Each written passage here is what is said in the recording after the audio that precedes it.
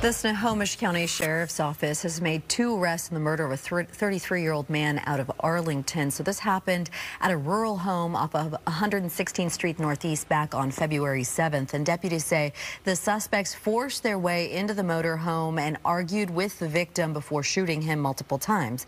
Surveillance video captured the suspects driving away from the crime scene. The Sheriff's Office did not give any details about how the suspects were located, but we do know that one is a 37-year-old man out of Everett and the other a 28-year-old Linwood man, both being held on $2 million bail.